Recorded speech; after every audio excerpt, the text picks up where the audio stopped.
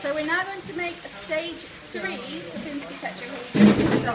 That's a 0 because it's just a pyramid. Stage 1, stage 2 is doubled, stage 3 doubled again. So we're going to take 4 that I made earlier, 4 stage 2 tetrahedra. And it's important to have the 3 bubbles at the base. We trimmed all the other bubbles off, join 2 bubbles together, keep the apexes as with no bubbles.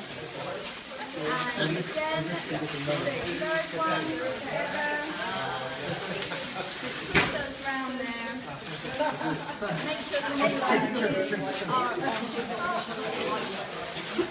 And let's not go around, here we go. So we've now got 3 Sapinski tetrahedra with the apex above. Take the 4th one with the 3 bubbles underneath and join them onto